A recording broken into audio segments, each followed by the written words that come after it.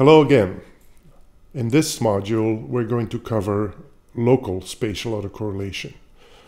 And today we start with the concept of a LISA, a local indicator of spatial autocorrelation, and the most common form, which is the local moran. This is a local version of the global moran statistic, which we covered in the previous module. So I have actually three different sets of slides for this module.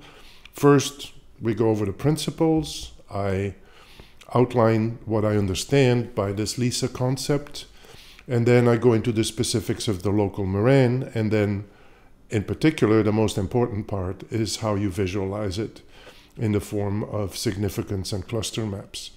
And then the second set of slides will cover a couple of other local statistics, notably the Geddes-Oort statistic and the local Geary. And then I have a third little set of slides that digs into the interpretation and the notion of significance, which is very complex in these kinds of statistics. So let's start with the concept of a LISA. And before we go there, recall the distinction I made in the last module between clustering and clusters. Global tests for spatial autocorrelation reject the null of spatial randomness in favor of either positive or negative spatial autocorrelation, but they do not tell you anything about where these clusters might be. And that's really the domain of cluster detection. Cluster detection is about finding locations that are more similar or more dissimilar than they would be randomly in specific locations, not just for the pattern as a whole. And so we have to find where these locations are, and we also have to assess significance. As I mentioned earlier, this is not that simple for LISA statistics. You should be aware that there's many cluster detection methods, and I can only cover a small fraction of these in this quarter. In the spring quarter, the course is devoted to spatial cluster analysis, so there we dig into this in much more detail. So what is then this idea of a local indicator of spatial association, or a LISA? There are two components to it. One is actually more practical than the other. The first component is we have a statistic for each location, and we can assess the significance of that statistic for each location. The second aspect is a little bit more technical, and it just tightens the relationship between the local statistic and the global statistic.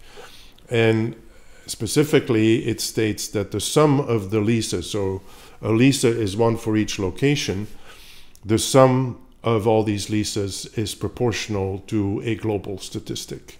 And we'll see shortly how the local moran statistic is connected to the global moran statistic by a proportional relationship. So those are the two characteristics of what I defined as a LISA. And so then what we do in local spatial autocorrelation analysis is assess significance, and we'll not talk about that too much right now, but revisit that in the third set of slides. And then, most importantly, we will identify and find the location of spatial clusters and spatial outliers. Spatial clusters, hotspots or cold spots, or spatial outliers are locations that are very dissimilar from their neighbors. And remember our discussion of the moran scatter plot, where we started by dividing the scatter plot into 4 quadrants. 2 of these were associated with positive spatial autocorrelation, and we call them high and low, and 2 more were associated with negative spatial autocorrelation, and we call them high-low and low-high. These same terms will come back here, where we will actually identify which of these locations are significant in a sense that we will define later. So in the moran scatter plot, you have all of them. Here, we will cut that down to only those locations that are actually significant. And then on a technical level, there is a distinction between the significance in the absence of global spatial autocorrelation or in the presence of global spatial autocorrelation. In a nutshell, the interpretation of significance in these contexts is fairly complex. And that's why, personally, I don't like to use this concept, and I use interesting locations instead, because it's almost impossible to get your p-values correct in this context. So we'll revisit that later. Okay, formally, every decomposable global statistic, what does that mean? The global statistic consists of a sum over the individual observations I of some expression. If that sum is scaled by something, the scaling is irrelevant. This part is the most important part. So if the global statistic can be decomposed into the sum of the contributions of each location separately, so no interaction between the locations, just separate sum, then that part associated with each location, which I call here the component associated with location I, that is the local statistic.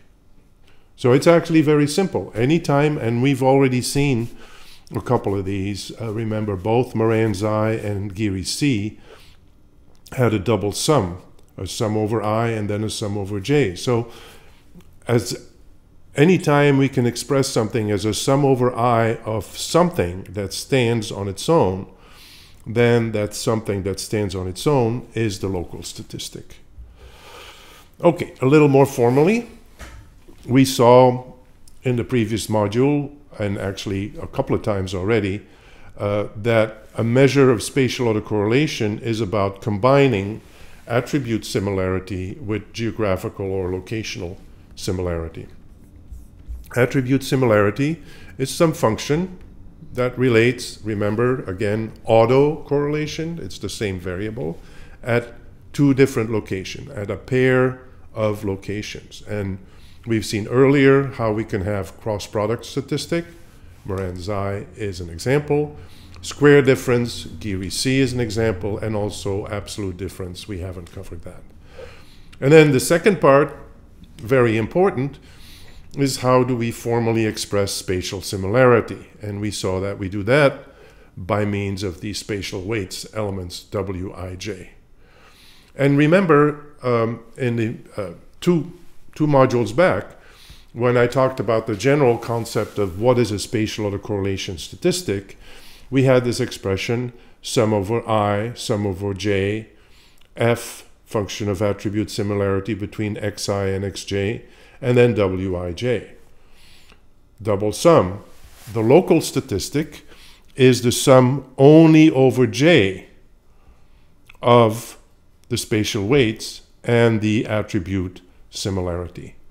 So for each, essentially for each observation, or for each location, we construct something that relates to the similarity with the neighbors. And that then becomes the local statistic. Local moran, we know the global moran is this ratio.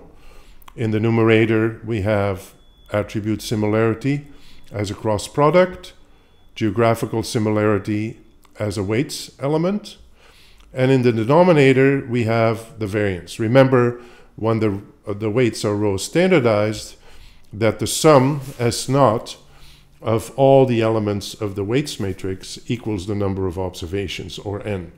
So these terms in the numerator, denominator, they cancel out. So we end up with this simple expression. This was also the expression that we used when we showed that the slope of the linear fit through the Moran scatter plot is Moran's I. It's the same expression. Now, when you look at this expression, the denominator is fixed. That doesn't change with an observation. And we can write the numerator as the sum over I of this second part. So as we just discussed, this second part then becomes the local statistic. And what is this second part? Well, apart from the scaling factor, which doesn't matter, it doesn't change, we have zi, the value of I. We have the sum over the neighbors of the values at the neighboring location. So basically, this is the average of the neighbors. And some scaling factor, which is irrelevant.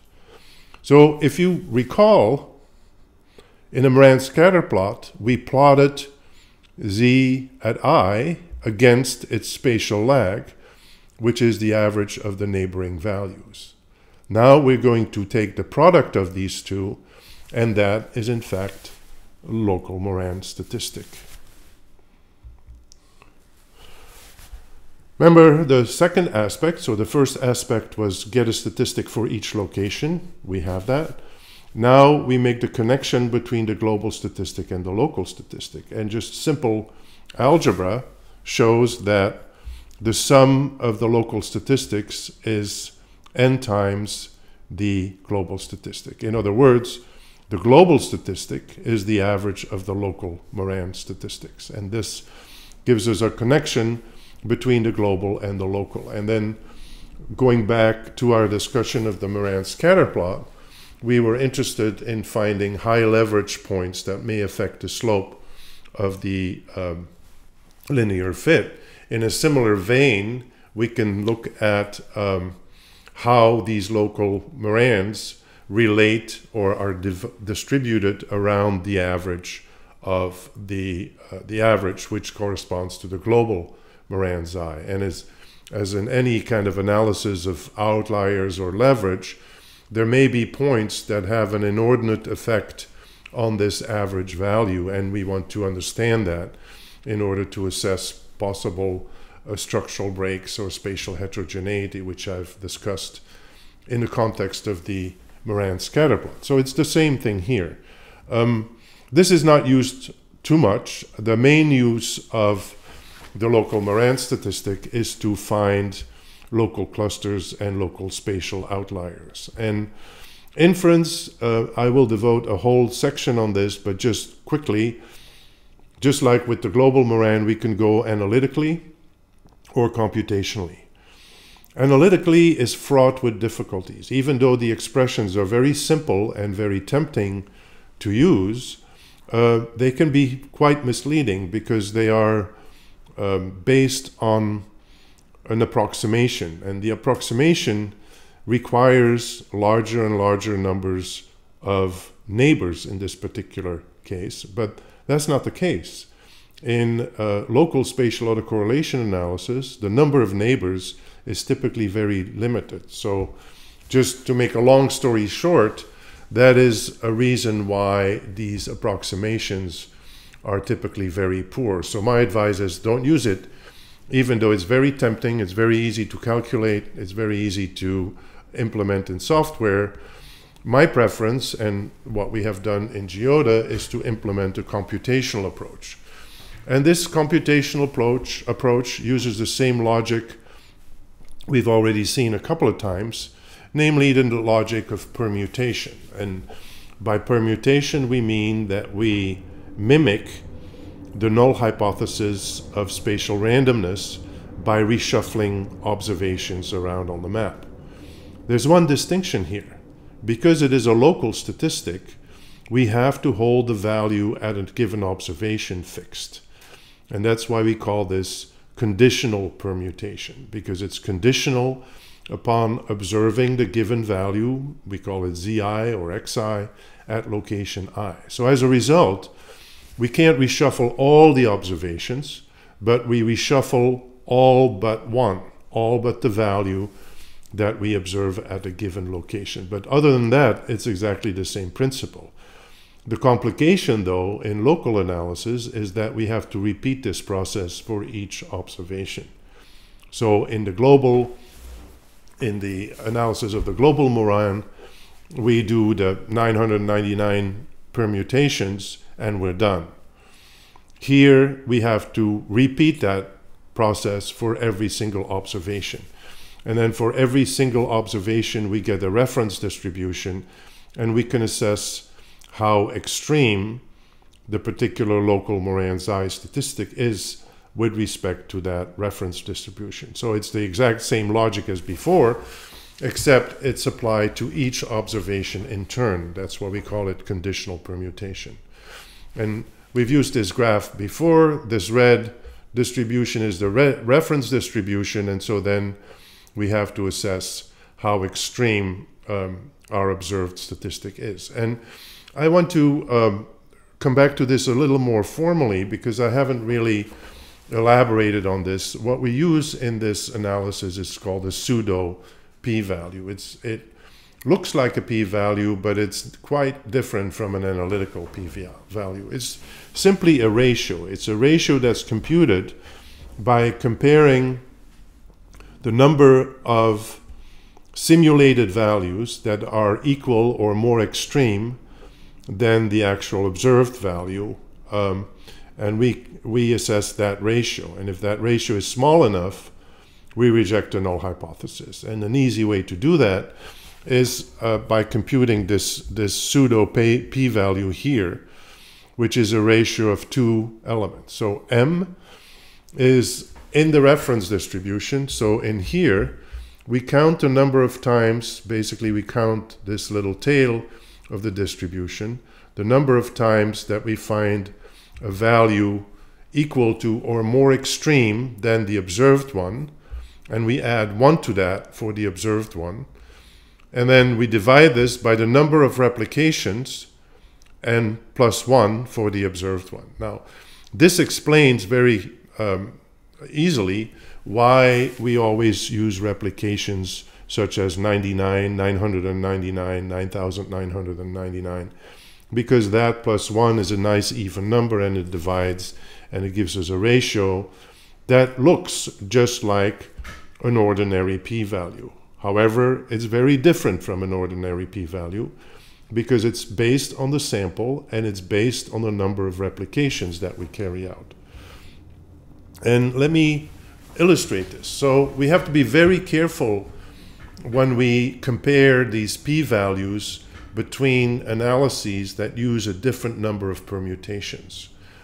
In my little example here, we have the first case where we have, in both cases, we have no observation from the reference distribution that is equal to or more extreme than the observed value. So if you recall the graph for the global moran-xi or for the global Geary statistic, we had a reference distribution, and then for moran-xi, the red bar was way outside, and same for Geary C on the other side of the distribution. So that's the case we're assessing here.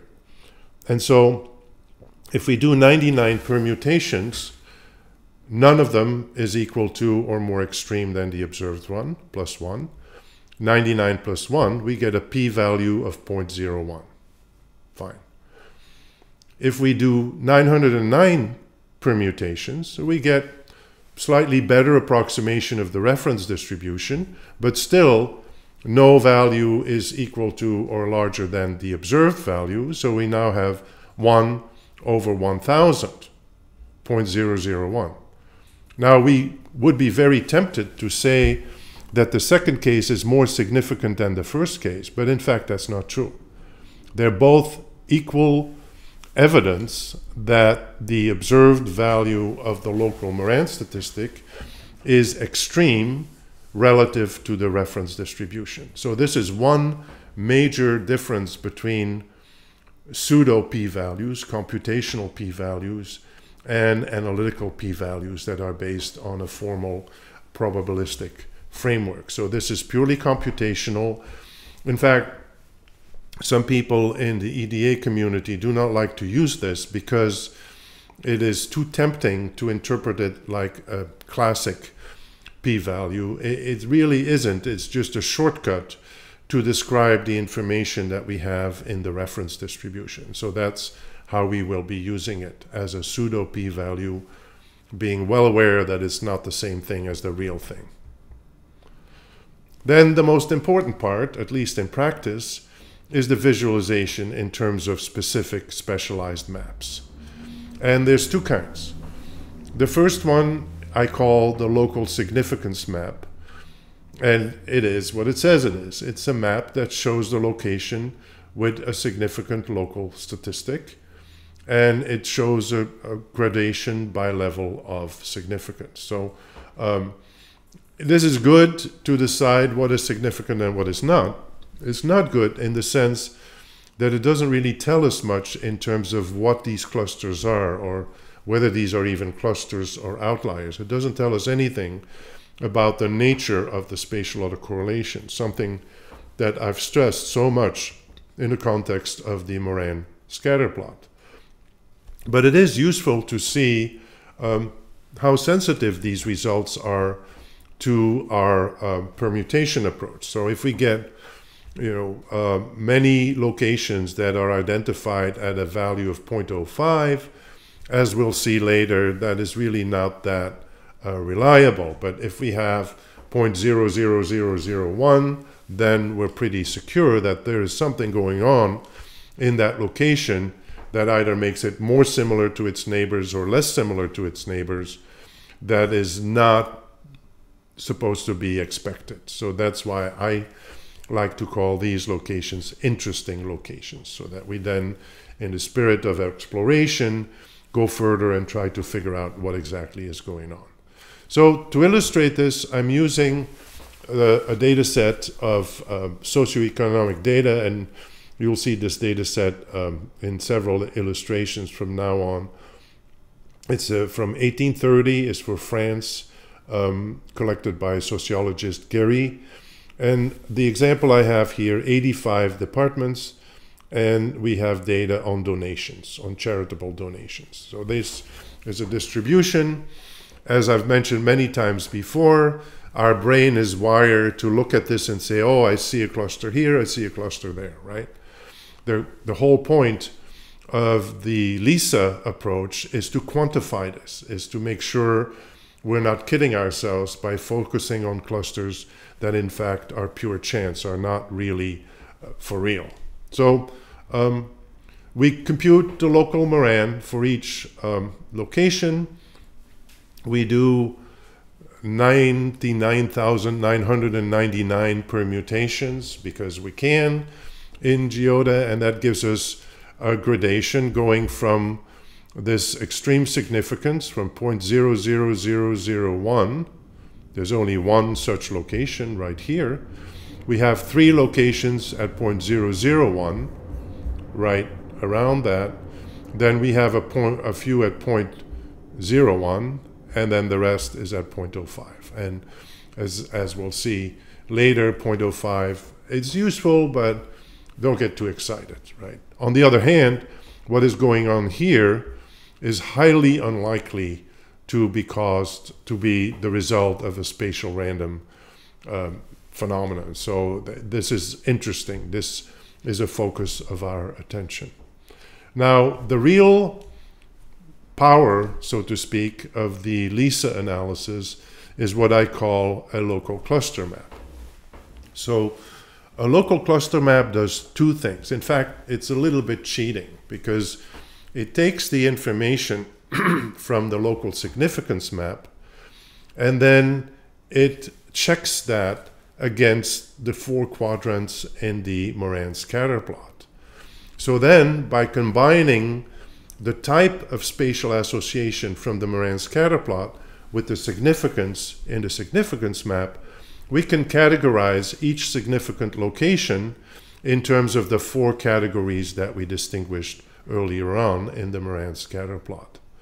And this is reflected on a map with 4 different colors. So we have, as before, the main diagonal quadrants correspond to positive spatial autocorrelation, which we call spatial clusters, and we have high, high, and low, low.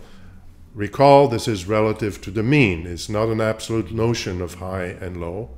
And then the opposite, the negative spatial autocorrelation, we call spatial outliers, and these are observations with a high value surrounded by low neighbors, or observation with a low value surrounded by high neighbors. So, and we can adjust these cluster maps by level of significance. So we can show them for with a cutoff of 0.05, which is very liberal, or we can show it with a 0.01, and then we'll see in a few minutes how that shrinks these maps. But here's the principle. So earlier we saw the Moran scatter plot right here on the left.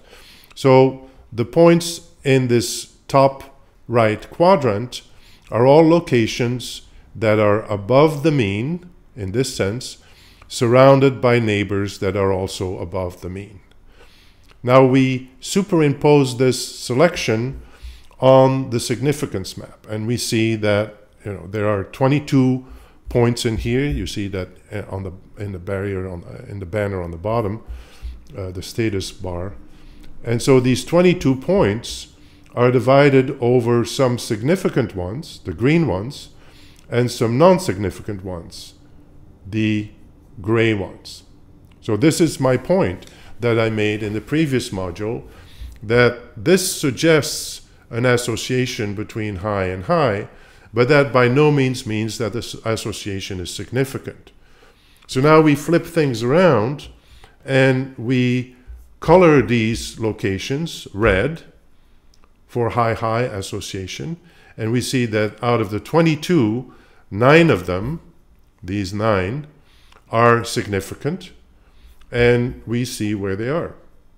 And this is the essence of a local cluster map. So very quickly we can distinguish between significant and non-significant on the one hand, and also between the 4 types of spatial association that we saw earlier in the discussion of the Moran scatter plot. So this is, I think, a very powerful, and actually in my experience, has been a very powerful technique to very quickly find structure in spatial data. Now, let's look at the other cases. So far we have high-high.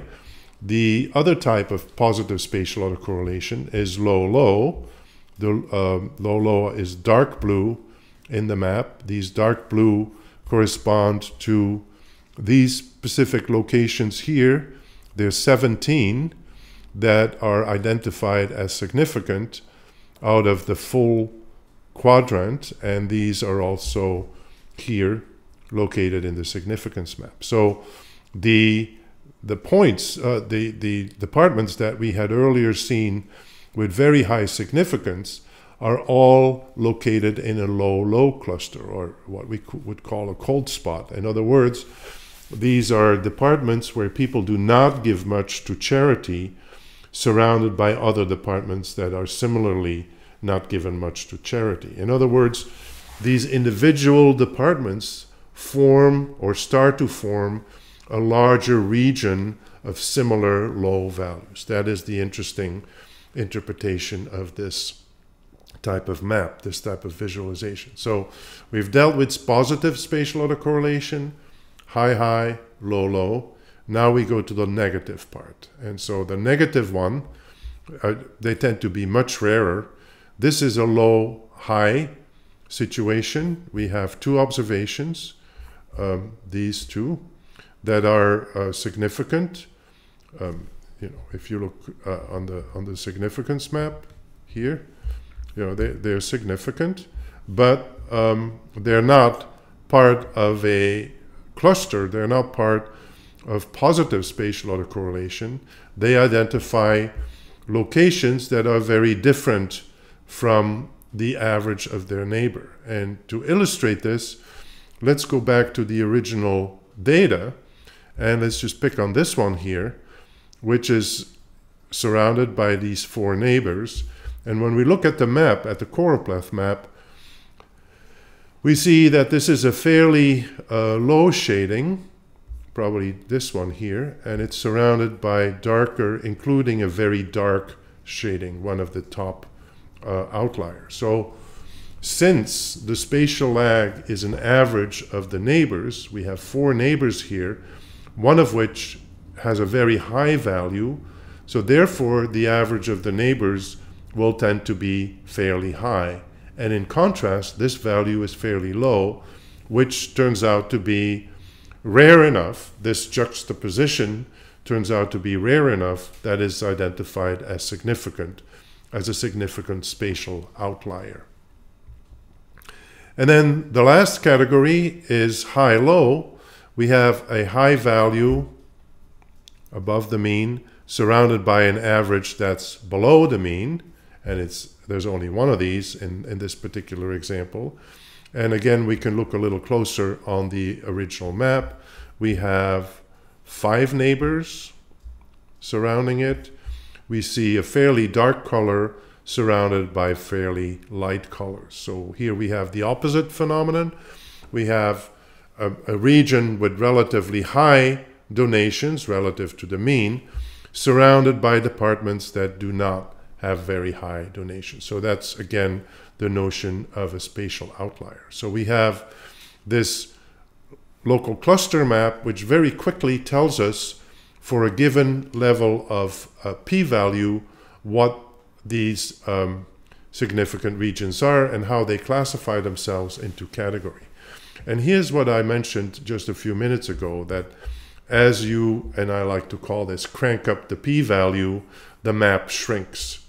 And so the map shrinks to focus attention on locations that, again, in my terminology, are really interesting. Now, there's one final point to keep in mind. What are these locations, especially when we talk about clusters?